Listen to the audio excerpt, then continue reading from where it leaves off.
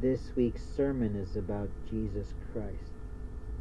Jesus Christ was a man that the Lord put into the land to live in peace, love, and harmony, to preach to the people in those communities of poverty and extreme wealth how to live their lives better.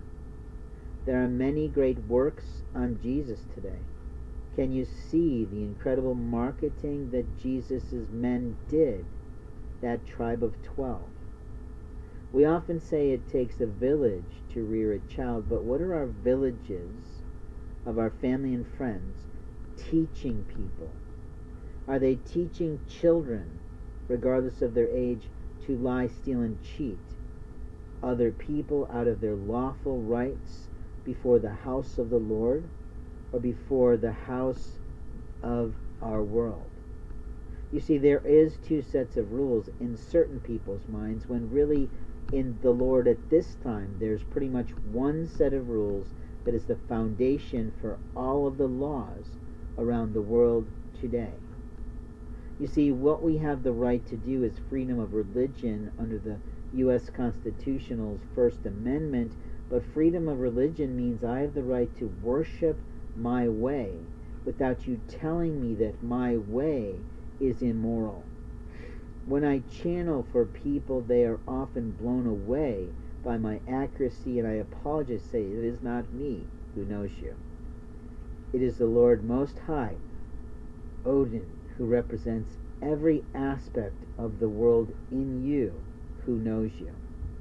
It might be Jesus Christ who died for you, but are you saved in the way that you live your life today? Being pagan doesn't mean that I hate Christ. Being pagan doesn't mean that I deny His word. Being pagan means I have the right to read any words from around the globe on the Lord to improve my understanding and my wisdom about the house of God, which someday God will call me home to. It is my right and my privilege and my responsibility and my accountability to improve my life the way I choose. If I choose to worship the Son of Man or the sun with the stars in the sky, that is my right. The other day I was seated outside one of the lakes where I like to feed the geese. I'm sort of paying attention to 4 or 5 that have been harmed by something or someone or just accidental things that happen to them. Nowadays those handful come and see me on their own, but they're still cautious of me, and I value that indiscretion or discretion, depending on how you see. But it was at sunset, and all of them stopped feeding and turned to look at the sun that was setting in the sky. About 50 of these geese did this.